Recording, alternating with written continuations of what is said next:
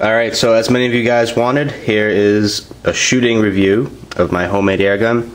A lot of people wanted me to post it, so I'm gonna do it. A lot of people wanted me to build it for them. I don't know if I can do that, because that could be illegal, but I'm not sure.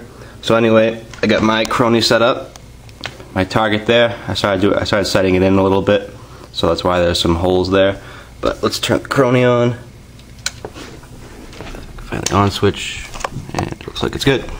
Alright, and now to pump this, I'm going to pump it to about 50 psi. It can shoot pretty well, anywhere between 40 and about 80, 90 psi. I'm going to do about maybe 40 or 50 psi, see what we get for velocities there, and then I'm going to just go in 10 psi increments up to about 80 or 90, and it takes about 15 pumps of this spike pump right here. There's the numbers right there. Take about 15 pumps of this to get it up to 50 psi. So I'm just going to skip all that, and you guys won't see that, but it'll be pumped up. And I'm going to be using these marbles right here. They're 1/2 inch in diameter, so they fit perfectly in the 1/2 inch copper pipe. Now they weigh, it says right here that they weigh, the whole package weighs 140 grams.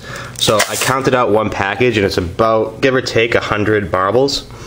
And so based on my calculations, these came out to be an average of 55.4 grains. So a 55.4 grain bullet. So like your standard 177 caliber lead pellet is about 7.9 grains. So this is 55.4 grains. So keep that in mind when you see the velocities coming up there. And even if you have an energy calculator, you can plug in those numbers in the energy calculator and see what you get for energy. So I'm going to pump this up, and you guys won't see the pumping, but it'll be pumped up. I'm just going to put this in.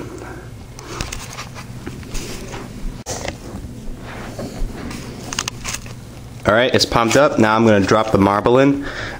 Some people, well, actually, I've experimented. A lot of the marbles are slightly different in diameter, like by one 1/1000th of an inch, and that could be the difference between putting it down and it rolling all the way down to the bottom, or like you having to stuff it all the way down. So in that case, you have to kind of like test out the marbles beforehand. Sometimes the marble will get jammed if I used too much wadding, like this.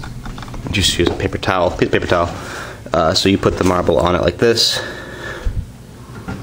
and you just stuff it down like that, so it keeps a nice tight air pocket. Sometimes it'll get jammed like right here, and then you won't be able to shoot it out. So just be careful. I like to now just forget the wad. It's not that big a deal, and I just put it down like this. So I'll show you. So you put it down, and it falls all the way down. I mean, you probably heard that, but it's not that bad.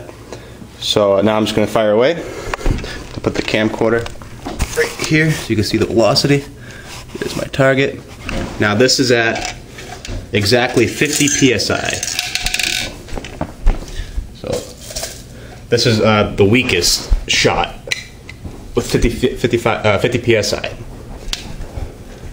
So now I'm going to fire right through, see what we get.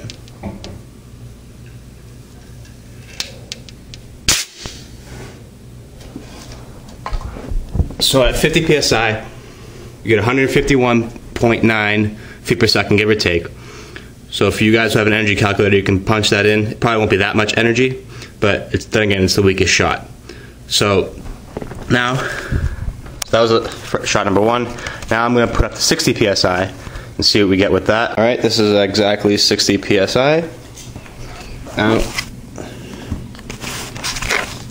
sorry about that. Just tough doing this with one hand. Putting the marble in. Falls all the way down, not a big deal. If they fall all the way down like that, it's pretty bad. You're like, okay, this definitely needs some wadding. Then go ahead and put some wadding in. But don't put too much that it clogs up the barrel. If you're finding out that you have a ramrod and you're trying to stuff it down and it's not going down anymore, you got a problem. And don't keep doing it, because you could jam your gun and it could end up blowing back in your face. So just be careful. Alright, so here's 60 psi with the same marble.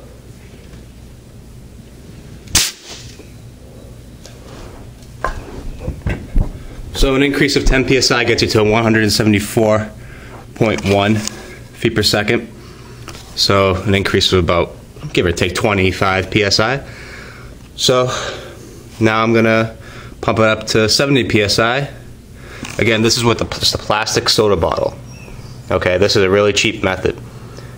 In a little bit, I'm going to show you something else that's kind of cool. But this is 60 psi. Now I'm going to show you 70 psi with the same bike pump that I'm using right here. So I'm going to get up to 70, which is in between the 60 and 80 right. All right, I'm back. We're at 70 psi. So let's drop the marble in. That one went down a little slower, so it's a little snug fit. A little more of a snug fit, so let's put the camera down right there, so you can see. Now again, this is 70 psi, excuse me, with just a soda bottle now, just keep that in mind. 55.4 grain.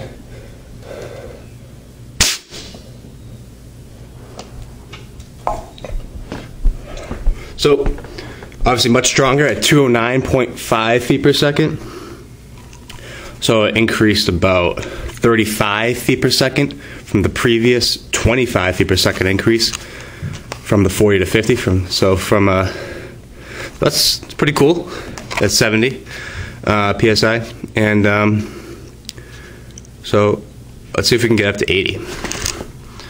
Alright, so going up to 80 psi. Let's see how we do. Hopefully this won't burst in my face. Hold on one sec. Alright, 80 psi.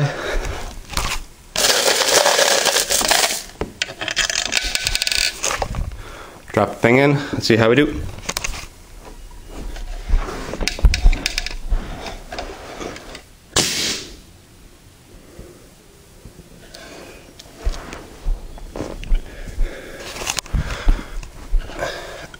Alright, you guys aren't gonna like this. It says 186.3. I think this is like this for two reasons. One, I heard a slight hissing sound at the end, right here. So I think I might have to like seal this up around here a little more. Some of the air was escaping, so probably went down a little bit. That's why I think. Also because I think I might have held the barrel too close to the sensors right there, and I think it might have picked up the speed of the air coming out instead of the speed of the bullet of the marble. So that could be a reason. I'm not going to seal it up now for you guys, only because it's going to take a while.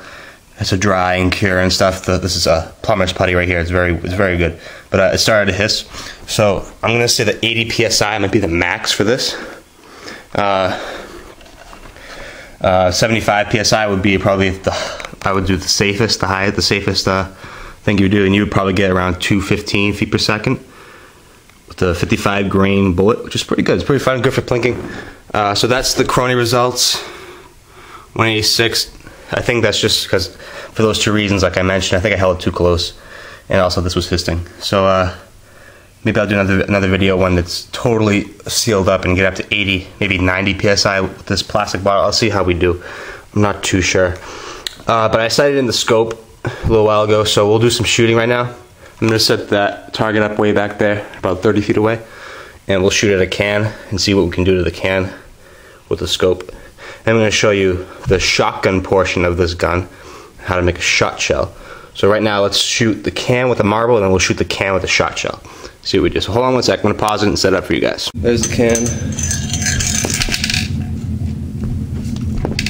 Sorry about that. I'm just trying to get set. So right now, the ball's inside. The marble's inside, sorry. And I have this charged up to about 65 psi. So we'll see what we get right now. See what we can do with this can at 65 psi.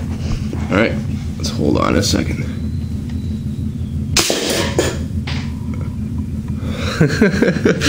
All right, let's go check on the damage.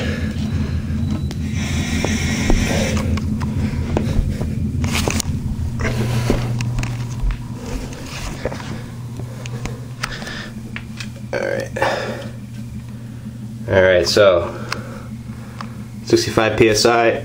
Looks like it didn't break it. Not a big deal. Again, because there's not much energy being produced because it's such a heavy. Well, actually, there's energy being produced, but it's not too fast because it's just a soda bottle that I'm using for my power play. It's just a soda bottle. It's not like pressure rated PVC. So that's 65 psi. Let's see if we can get to 70 psi, 75. And I'll shoot this side of the can, and we'll see if we can pierce it. 75 psi. See if we can do it. All right, we're back. 70 psi. Shooting at the spray can. About 25 feet. Let's see. See if we can pierce through it.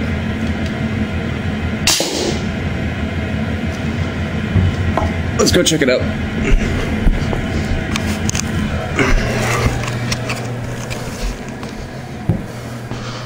Okay. All right. Sorry about that. There we go. We got a hole right there. Didn't go through the other side, but you can see that right in there. You can see through it. There's the hole. Pierce right through. The marble actually came back right here. It's pretty hot actually. So about 70 psi. Can pierce through a can from 25 feet. Not bad. Okay, that was pretty cool. So now, that was cool. This gun is not only a 50 caliber sniper rifle with a scope thing over here. This is a basic 4x32 millimeter scope I found on one of my air guns. Basic center point, nothing big. Not only is it a 50 caliber sniper rifle with a soda bottle attached, but it is also a shotgun. So I'm gonna show you guys how to make your own little shot shells. Pretty cool. Very, very primitive, very basic. Take a piece of paper towel like that, rip off an edge, you get a shot shell. When you rip off the paper towel, you want to cup it in your hands like this. See how I'm holding it? And then you take these BBs, you pour them inside. I think I got about probably 12 BBs in there. See if we can put a little more in. So you take it, see how it kind of opens up like that? It's just a piece of paper towel. That's all it is. And let's see if we can put a couple more inside. Now we have our own shot shell. Now what we do is, this is going to be tough, so kind of bear with me. We take this, hold on, sorry. What we want to do is, basically want to stuff it down here. Now this is really tough, so I'm going to set this down, so hopefully you guys can watch this. Let's take out a couple of these because it's kind of heavy. And now what you can do is you have a shot shell. So if you say you want to get like that bird or something like that, or you just want to shoot something, you can keep the scope on, or you can take it off and put like a little bead over here. Now you have a shotgun. You throw a can up in the air and you shoot it down with the shot shell. So I'm going to try to stuff it down. It's kind of tough. You basically want to put it inside. My paper towel can rip at this point, so just hold on one second. I don't have a stand actually, so I'm just going to stand this up. You guys won't be able to see this, but I'm just stuffing this shot shell in the barrel like this. It's just really tough to do laterally like that. Basically just, now it's inside. Now if you look inside, the shell is right there. The BBs are still intact, it's still inside. It's like a little bowl. Now you take your ramrod here. Take your basic ramrod and gently push it down. Push it all the way down to the bottom.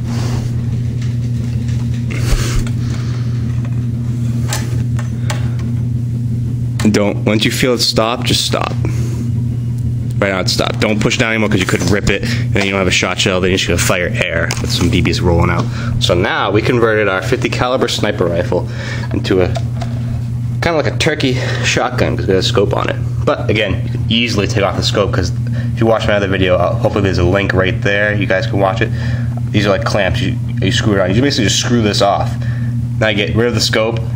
Put the clamp back on to secure the barrel right here. Then you just put like a bead here, like a front sight. Glue it right on, or like, I don't know, like a bolt, like a little like a lug, like a nut or something like that. And just glue it on top of there. Now you have a front sight to shoot with a shotgun. You throw a can in the air, you can knock that down out of the air. It's pretty cool. But right now we're just gonna show you a spread. See what we can get by shooting that Sprite can right there. So I'm actually gonna move in a little closer, only because I don't want to ruin my mother's door. She's gonna get kind of mad at me if I'm not accurate. So I'm gonna move this in, so hopefully you guys can kind of see. You guys will see it should pierce the Sprite can. You guys will see the shot will be on the Sprite can. You'll probably see some on the paper and stuff. I'm just gonna pump the gun up to we'll do 65, 70 psi like we did before. Let's see what we get. So just hold on 1 second. Okay, I'm back. I got my shotgun now set nicely at sitting right at 70 psi. As you can hear, there's no like marble inside because it's not like going up and down the barrel. It's nice and secure in there, so hopefully we'll get a nice pattern. I'm wearing safety goggles because it could rebound any second. So here we go. Let's take a shot and see what we get. All right, now watch closely.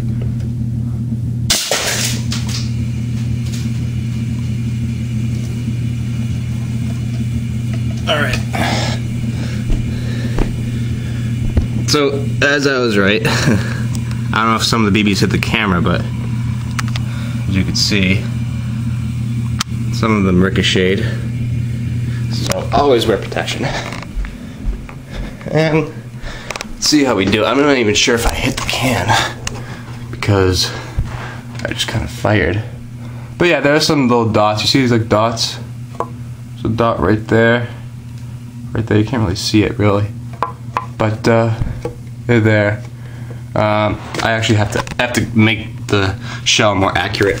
That's just a very primitive. Here's the shell, the paper. That's a very, very primitive way to make a shot shell. I'm gonna work on making my own little plastic ones, or like get like a 1/2 inch in diameter plastic like tube. You know what I'm saying? Cut them up into little shot shell size pieces, and then just put my BBs in there. This way I'll get much tighter groups and much more velocity. That's just a very primitive way. If you just want to knock a can out of the air, you may not pierce it, but if you just want to knock it out of the air for fun, that's what you should do. Very easy, very cheap. Like what? Less than $1/4 penny to shoot. Very cheap. So there's your $20 homemade air gun, shotgun, 50 caliber air rifle and shotgun. So it's pretty cool. So that's that. Again, this is obviously we didn't get the velocities we really wanted to get. Not bad for a $20 gun. I mean, there are a lot of people out there who obviously made much more complicated guns than this one, including myself, which I'm going to show you another gun that I made in a second. But this is just a very primitive, easy way. This is a San Pellegrino mineral water bottle. So that's my power plant. So it's still pretty cool that we could shoot marbles, 50 caliber marbles, and make a shotgun shell with the San Pellegrino bottle. So it's pretty cool. Very cheap way if you just want to have some fun. It probably will still hurt, so be careful what you're shooting. Wear protection. Make sure you seal everything up. If you watch my video, I'll put the link in right now again. Watch my videos. I tell you exactly how to make this gun. It's very simple. I don't even show you how to make it because it's so simple. I just basically walk you through how to seal everything, how to put everything in. And now I'm actually going to show you a side-by-side. I'm going to put this down for just a second. I'm going to get my other gun that I am currently working on. So here is my other gun. This, the same exact format as this one. Copper pipe, 1/2 inch, ball valve, half inch, sealed up with plumber's putty. Except for the power plant, I now have PVC pipe. I got a 2-inch diameter PVC pipe with an end cap. Again, I have the bike valve right in there, sealed off with plumber's putty. some reducers, and obviously in the end sealing everything up and getting it down to half-inch and half-inch barrel. So I'm gonna put this this gun on this stock and see what we get for some velocities. I won't do it in this video. Stay tuned, it'll be up soon. I'll put it on this stock and see what we get for velocity. Maybe you think we'll get more or less? I don't know. Well, I will tell you that I already tested this gun without the stock, and the answer might blow you away. Anyway, thanks for watching, guys. My battery's about to run out, so I'm gonna post this and comment what you want, what you think, what I think I should have done better, how I make it. And again, this is a very simple $20 homemade air gun. Alright, thanks for watching, and hit the subscribe button. Thanks.